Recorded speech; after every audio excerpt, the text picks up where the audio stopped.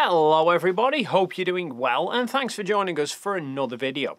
Now, the other day I received an interesting email from somebody who goes by the name Cleric58. A name that I've actually been familiar with for a couple of years now because they are somebody who also debunks conspiracy theorists regarding the moon landings. And Cleric asked if I could help them debunk a recent article which had been published on the Owlist website by a Luis Bilbao. And the article that he's published is entitled Apollo 16 Major Photographic Inconsistency. Now, his claim centers around two photographs, both of which were taken during the Apollo 16 mission. Both are on Film Magazine 118. Photo numbers 18888 and 18889, so sequential photos. These are both photographs of the Earth during the coast phase of the mission as they were heading towards the moon. Now, this kind of photo of Earth was nothing new. If you look through the image catalogues from Apollo, you'll find pretty much all of the missions took numerous photographs of the Earth at various stages of their coast phase. But if you happen to find a series of photographs where there is a reasonable amount of time passed between each shot, you can actually see the rotation of the Earth changing between the photos, which I think is pretty cool. And photos 888 and 889 from Apollo 16 are two such photos.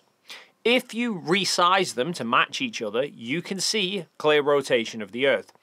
But you do have to resize the photos because the Earth appears much smaller in one of them. And there's two reasons that the size of the Earth in the photos would change. One is that the distance between the Earth and the camera changes by a significant amount. Or two is that the focal length of the camera changes. And this is where Lewis claims there is an anomaly.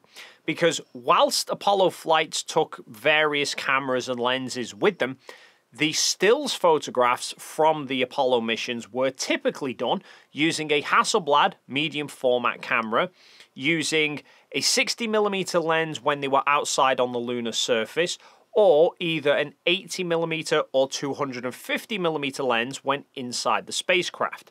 So, Lewis did an analysis of the size of the Earth in these photographs to calculate at what distance the Earth would have been away for both the 80mm and 250mm lenses, and found that if they were shot with the 80mm lens, then photo 888 was taken at a distance of 82,000 kilometers, and 889 would have been at 116,500 kilometers. And if they were shot with the 250mm lens, then they would have been at 269 and 377,000 kilometers respectively. So, Lewis comes to the conclusion that neither of the photos could have been taken with the 250mm lens because the next photos after that would have put the astronauts way beyond the moon. Now, the Apollo photographs don't have timestamps printed on them to say exactly what time they were shot, so we don't know how much time has passed between each of these photos. But Lewis's maths for the 80mm lens shows that based on the change in the size of the Earth between the two shots, the camera's distance would have changed by some 34,500 kilometers, which he says would have taken the spacecraft approximately 4 hours to do. So that would mean a 4-hour gap between photos 888 and 889 being taken. But he then analysed the difference in the Earth's rotation between these photos and calculated there was an 8.6 degree shift between the two photos, which would equate to only about 35 minutes of time passed. His conclusion, quote, "On the one hand, it must be accepted that the difference in the size of Earth in AS 16-118-18888 and AS 16-118-18889 is due to a 4-hour journey of 34,500 kilometers distance. While on the other hand, according to the rotation of the Earth, only 35 minutes have elapsed between these two photographs. Since these two premises cannot be simultaneously true, it implies that at least one photograph is false.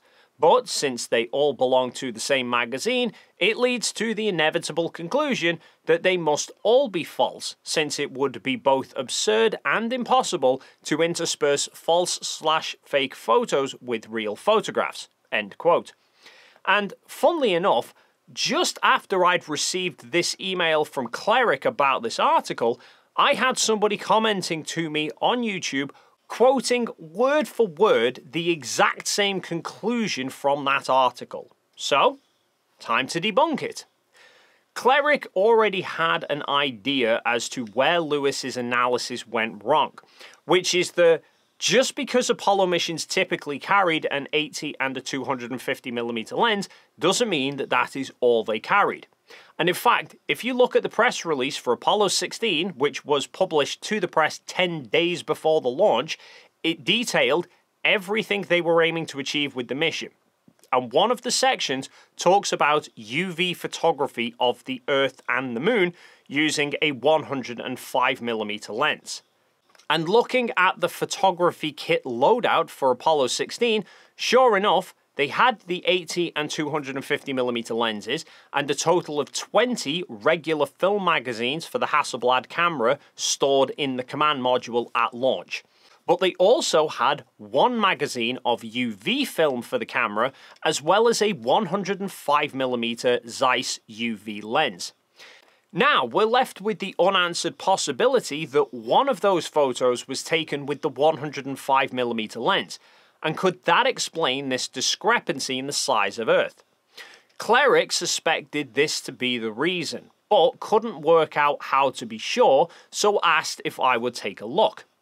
So, I took Lewis's analysis of the Earth rotation, that there is about 35 minutes between these two photos, and then set out to see if the Earth's size matched one shot being done with the 80mm lens and one shot being done with the 105mm lens. You're probably already a step ahead of me at this point, but we'll go through it anyway. Now, if this scenario is true, then likely the order is that photo 888 was shot with the 105mm and 889 was shot with the wider angled 80mm lens. Because if it was the other way around, that would mean they would have had to have travelled even further than 34,500 kilometers to make the Earth shrink with a longer focal length. So I started with double checking Lewis's conclusion that 889 taken with an 80mm lens would have been 116,000 kilometers away. For this, I needed to work out what the actual angular size of the Earth is in the photo. So first, I looked up the angle of view that 80mm lens produced, which according to Zeiss, who were the ones who made the lens, it has an angle of view of 38 degrees. Next, I needed to measure how many pixels the film negative was. Now for this, I was only interested in the actual area that was being exposed by the lens, because I want to know how many pixels there are across that 38-degree angle of view. Now, the background of all these photos is black, which makes it somewhat impossible to see where the edges actually are. Thankfully, 3 photos later on the same magazine, photo 892, is just a wash of sunlight and glare. So that allows me to see very clearly where the edges of the exposed negative are. So I downloaded the full resolution scans of all these photos from the March to the Moon website, and I overlaid a faint version of the glare photo onto both 888 and 889. Then, measuring vertically along 889, because that's the orientation that the Earth is in this photo, I measured the negative area of the film to be 11,224 pixels from top to bottom. I then measured the Earth in the photo to be 1,720 pixels. So dividing 11,224 by 1,720 gives us a ratio of 6.5255, i.e., at the size that the Earth appears in this image, it would take about 6.5 of them stacked one on top of the next to cover the length of the film negative. And we know that if this is the 80mm lens that was used for this image, there would be a 38-degree angle of view between the top and the bottom of the photo. So, dividing 38 degrees by our 6.5255 ratio means each Earth in the stack would have about a 5.82 degree angular size. So, we can now use an angular size calculator to work out approximately how far away the Earth in this photo would be.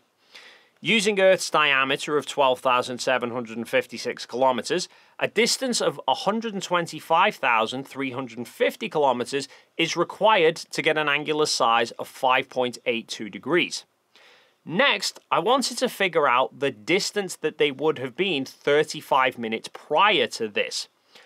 But it's a little bit tricky to work out because the Apollo crafts weren't cruising at a consistent speed.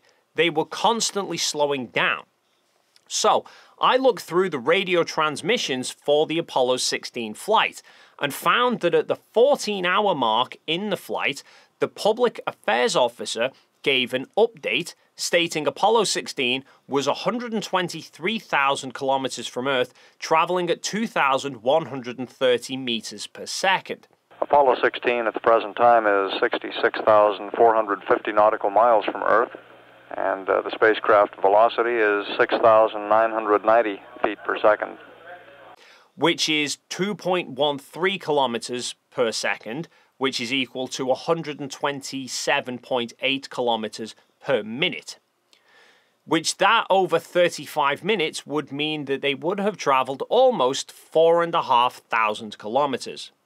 So, if they were at 125,350 kilometers when photo 889 was taken, and photo 888 was taken 35 minutes prior, that would put photo 888 being taken at a distance of just under 121,000 kilometers. Going back to our angular size calculator, at that distance away from Earth, the angular size of the Earth would be approximately 6.04 degrees. So now we just need to work out what the angular size of the Earth in photo 888 is. So, according to Zeiss's documentation for the 105mm UV lens, it had an angle of view of 29 degrees.